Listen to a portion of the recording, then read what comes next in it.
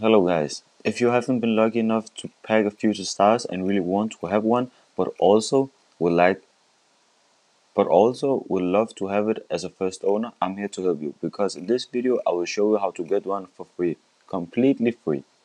First, head over to the objective menu, then go ahead and find live, then scroll down and you will find the section called Future Stars Magasa. First, let's take a look at his cards and stats.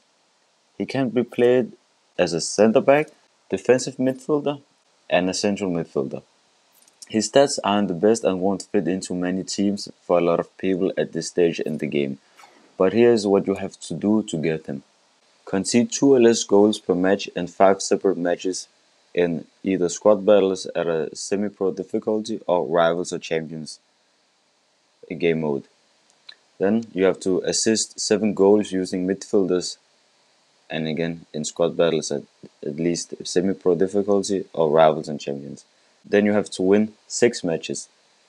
Score 10 goals with a player from League 1.